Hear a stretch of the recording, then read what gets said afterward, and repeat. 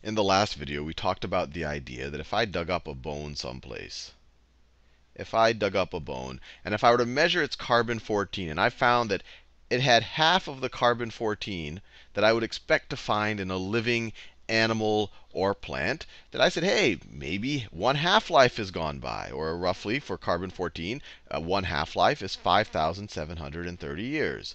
So I said maybe it's 5,730 years since this bone was part of a living animal, or it's roughly that old. Now, when I did that, I made a pretty big assumption. And some of y'all have touched on this in the comments on YouTube on the last video. Is how do I know that this estimate I made is based on the assumption that the amount of carbon-14 in the atmosphere would have been roughly constant from when this bone was living to now.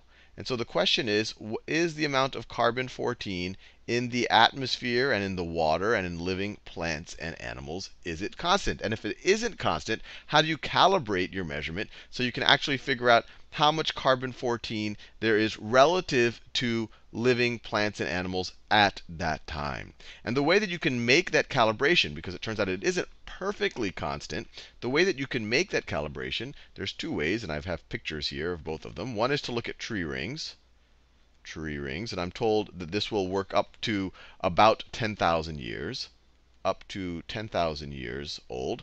I don't know of any 10,000-year-old trees. I don't think anyone does, but maybe there's some remains of old trees. And you can look at their tree rings. And I think most of us are familiar with this idea that every year that a tree grows, it forms another layer of bark. And so you can look back to that layer of bark, adjust for the half-life of carbon-14, and then figure out how much carbon-14 was there in the atmosphere at that period in time. And so it's kind of a record of the atmosphere up to 10,000 years.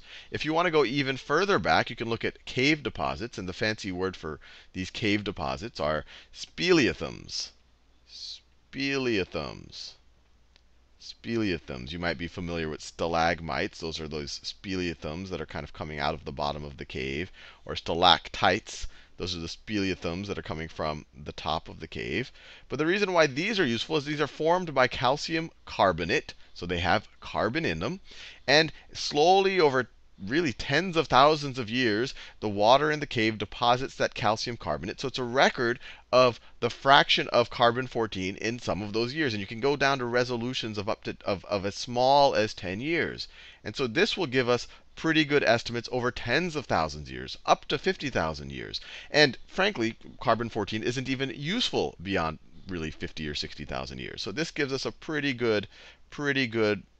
this gives us a good record of carbon-14 in the atmosphere, assuming that it's fairly uniform throughout the atmosphere, and all evidence suggests that, and that uniformity through the atmosphere also goes into the water supply and into living plants and animals. Now, the other thing, and I looked into this a little bit, it actually turns out because we are spewing so much fossil fuel right now, we are changing the amount or the proportion of carbon-14 much, much faster than has happened in other time periods. So just to answer the question, it's actually probably in the last 50 years where the fossil fuel use has really exploded that we've really been changing the proportion of carbon-14 relative to the other isotopes of carbon. But anyway, hopefully that rests some of your worries about the assumption that I made in the last video about carbon-14 being relatively constant. There are ways to look back at specific years and figure out the